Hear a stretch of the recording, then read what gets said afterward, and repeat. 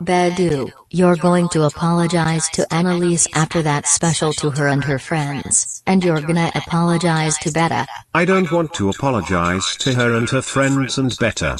Besides, she's cringy. Oh my freaking god, you're going to apologize and that's final. Okay. Jeez. Sorry and goodbye.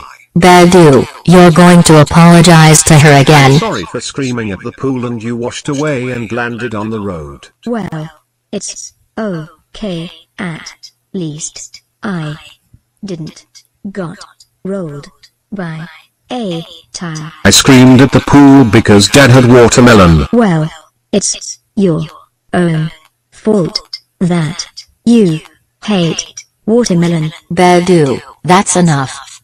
Okay, I didn't mean to do that. Now you're grounded for a century. You are not going to have cake at home. My birthday is on the 27th of July, for information.